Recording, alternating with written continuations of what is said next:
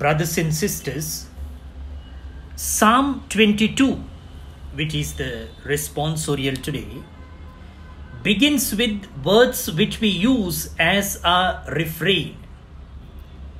My God, why have you forsaken me? Jesus will quote these words as he dies on the cross.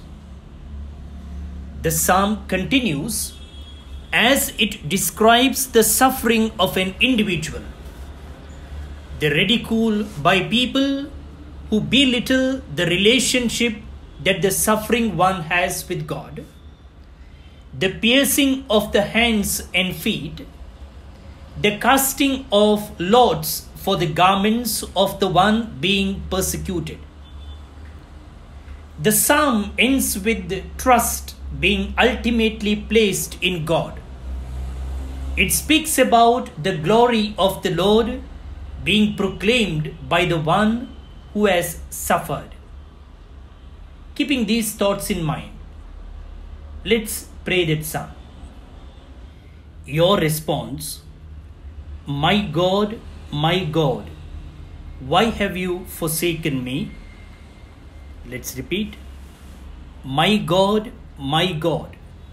why have you forsaken me?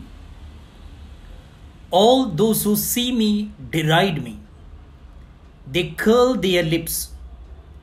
They toss their heads. He trusted in the Lord. Let him save him. Let him release him, for in him he delights.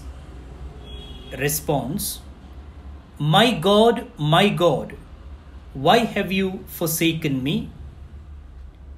For dogs have surrounded me. A band of the wicked besets me. They tear holes in my hands and my feet. I can count every one of my bones. Response: my God, why have you forsaken me?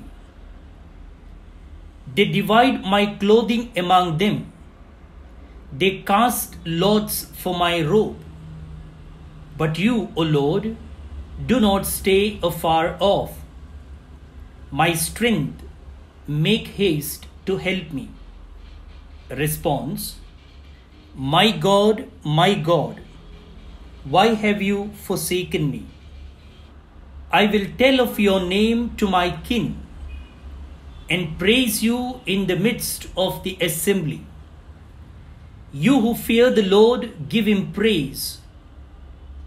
All descendants of Jacob, give him glory.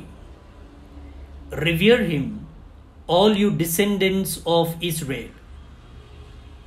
Response: my God, why have you forsaken me?